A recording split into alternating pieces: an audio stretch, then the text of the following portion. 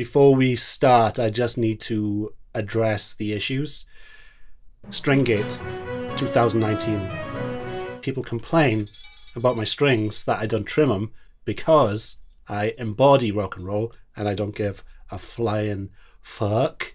I can make all this go away. If you become a patron of the channel, the links are below. Basically, you can just throw me $2 a month or whatever. I'll trim my strings if I reach 100 patrons. Right now, I'm on something like 39 patrons, something like that.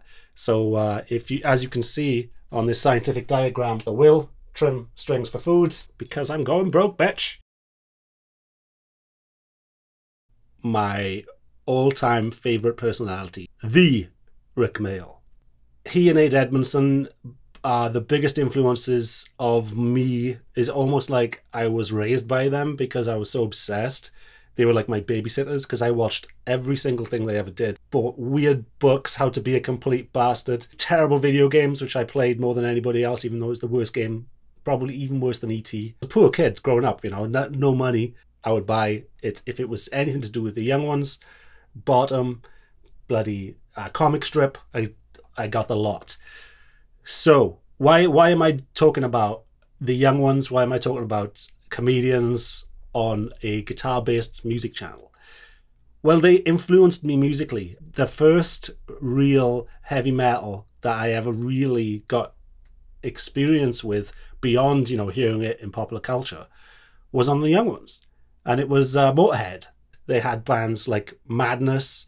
I was a mod at the time. When I saw Madness, I was like, what? Because when I was a kid, I was into The Who, The Small Faces, things like that. When I saw what rock and roll was via The Damned and bands like that were on the young ones, it blew my mind. I was like, this is a scene I want to get into.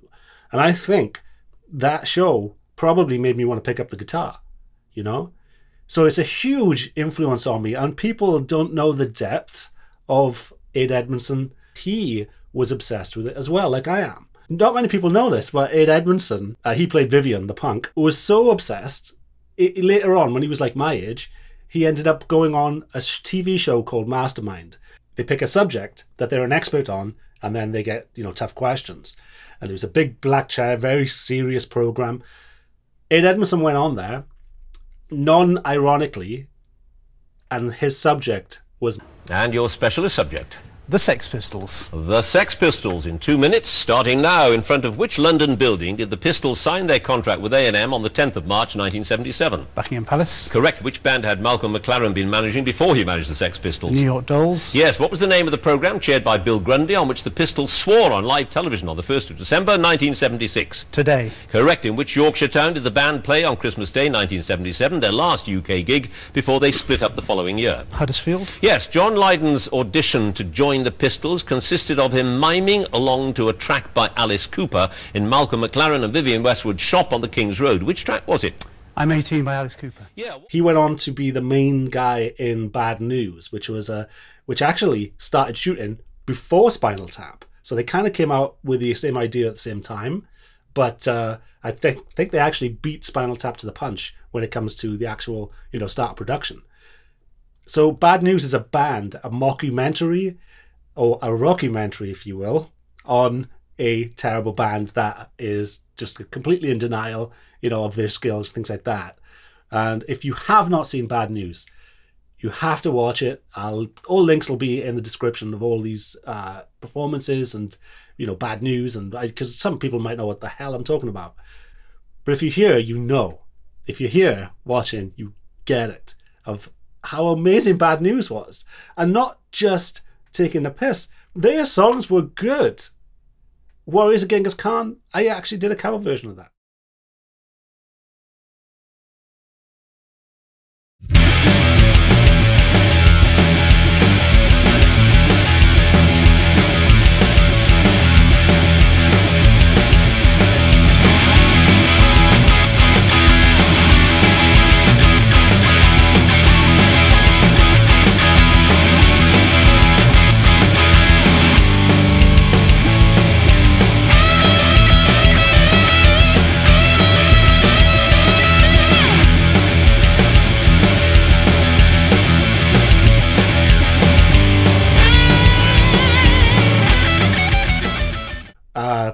some of the lyrics are so hilarious, but the guitar and the tone and the songs are fucking awesome. Like, genuinely awesome. I had the Bad News album. It's something that you miss, you know, with album covers where you look at it and everything. If you look at that album cover, you will see a new thing every time you look at it. It's just epic. Everything they do is epic. I don't know how they did it, but at the time, they just captured the essence of punk, rock, rebellion, young, you know, energy, sex, drugs, rock and roll. That's what they were. And you can't fake it. You cannot fake their deep love for the style of comedy, you know, and they would take piss out of the old school comedians and the old, you know, situation comedies and things like that. And this is how much people loved them, right? The Damned hated each other. They'd broken up. They actually banded back together just because they loved the Young Ones so much and they wanted to be, you know, one of the bands on the show. They got together just for the Young Ones. And get this, they wrote the song Video Nasty for the Young Ones. A performance, a new song, and getting back together. This is the Damned, right? They were the greatest punk band of all time, in my opinion. And then, straight after the show, they went to the pub. They had another argument and fucking fighting, and all of a sudden they broke up again. So, rock and roll, dude. But, you know, rock and roll does unite people. It's something that, like, I don't thank my viewers enough, because, you know, people think that you're just pandering and the rest of it. But the comments and the people who love my channel, they are fucking loyal, dude. And I feel it. I feel like the connection that we have. And I look at my subs. I always complain about my subs. I only got, you know, because I've been essentially blacklisted on YouTube because I cover certain subjects. You mentioned church burnings, and you mentioned black metal, and you mentioned murder and this and that. It's like the algorithm is like, no, do not go here. So nobody recommends me. You know, I rarely get recommended unless you're really into the dark stuff on YouTube, where my face might pop up. Even though I have only a few subscribers, my view ratio to subscribers is like double the average, you know, because there is something about the essence of music and rock and comedy and the crack, and, you know, I don't mean crack cocaine, there's a British term for having a, you know, look it up. So your homework, right, is to check out the description, and you can watch the Bad News 1, Bad News 2. The first one is a little bit dated, Bad News, you know, the first one, but you'll still, if you're a musician, especially an older musician, you'll get half of the stuff that's going on there, because it is a chore to be a musician, even when you're a good one, even when you have your shit together. So when you don't, it just sums it up. But there's 2 episodes you need to watch. One is called Bad News. The other one is called More Bad News. And also, obviously, we watch the Young Ones right now. Bottom, they actually went on. This is the cult of the cult that they had, right? Was so great in the UK. They were actually like superstars. But they ended up going on Monsters of Rock. Donington. The biggest gig in Britain. A joke band were on stage getting shit thrown at them. And it was glorious. So that's it. It was a huge influence on me musically. The bands that they had on there were fantastic. And maybe I'll put together a montage of whatever I can upload on here. So that's it. Thanks to my patrons of Tongue. I really appreciate what you just did, Richard P. It means a hell of a lot, and I really appreciate that. Very generous donation. And but thanks to Richard P, JM, Corliss V, and Buck Toe Truck, and Manfred P. So really appreciate that. Also Lyndon H, thanks for that as well. You know, you guys are amazing for such a small channel. You know, everything, just my regular subs, the Facebook group guys, and my patrons.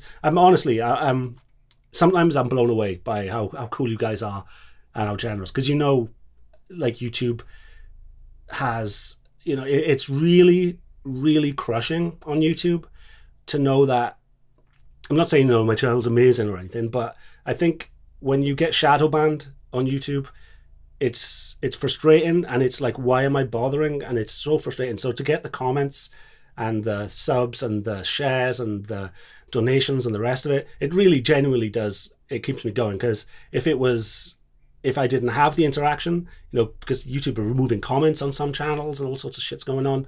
If you're in a certain political side of the fence, you get not just demonetized, but there's all sorts of shit going on in the background which you might not know about, which is designed to make us give up so that old media can get their grip.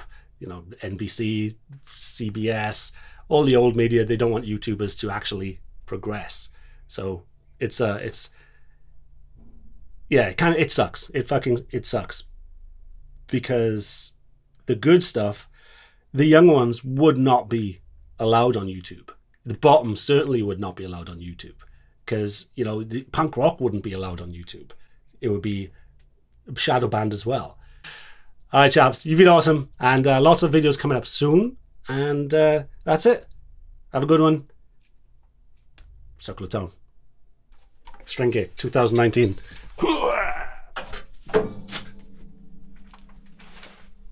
Chill. Do you want to see something annoying?